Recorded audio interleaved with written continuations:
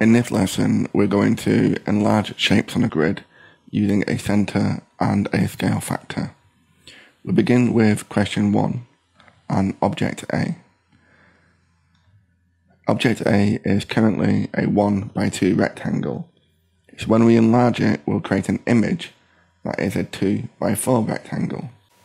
And we'll enlarge it from the center by drawing a ray. From the center to the vertex, it is a distance of 1. So when we enlarge the ray, we have a distance of 2. And we go to the next vertex and make the ray twice as big. And we can do one more vertex. So we have created an image that is twice as big as the original object.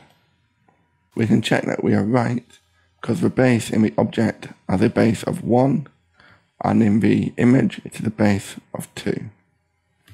And in the object it's got a height of 2 and in the image it's got a height of 4.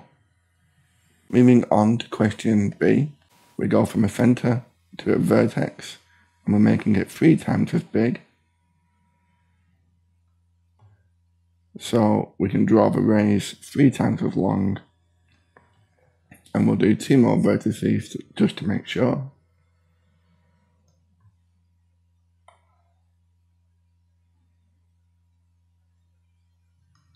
And now when we draw the image, we should see the lengths are 3 times as big as each of the lengths in the original object.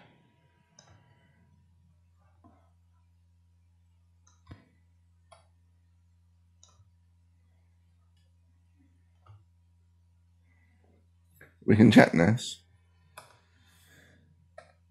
The image has got a length of 1 and this has a length of 3, and the base of the object has got a length of 3, and in the image it's got a length of 9. So that one works. For question 3, we can draw a ray to the object.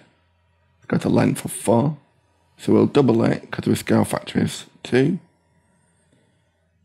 and it goes there. And we can do another ray, twice the length to the image. So the base of the image would be 4, because 4 is double the length of the object, which is 2. And the triangle in the corner would be twice as big also, because every length is doubled. And we can check that this works, because the base of the square is 2, and the length of the image is 4. And the triangle has a height of 2, and the triangle here has a height of 1. Moving on to question D, we're going to make the image half the size of the original, because the scale factor is a half. So we draw our rays, and to go from the center to the vertex is 2, 4, 6, and 2 down. So on our ray, it'll be half of that. 1, 2, 3, and 1 down. And we can draw out the image from this vertex, and you should see the image is half the size of the object, which is a base of 2, and the image is a base of 1. Thank you for watching. I hope you found that useful, and check out the link to the full lesson in the description.